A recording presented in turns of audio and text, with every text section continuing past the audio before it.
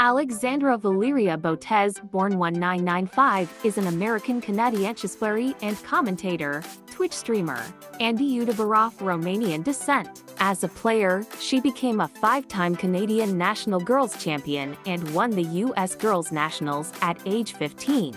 She achieved her highest FIDE Elo rating of 2092, March 2016, and she currently holds the International Chess Federation title of Woman FIDE Master.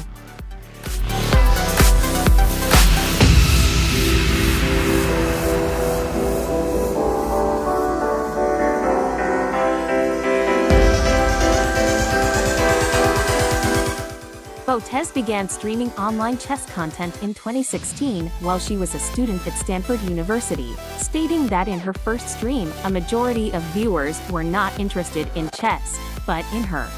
Paired with her younger sister Andrea Botez, she now manages the Botez Livage and YouTube channels, which both have at least 1,200,000 followers.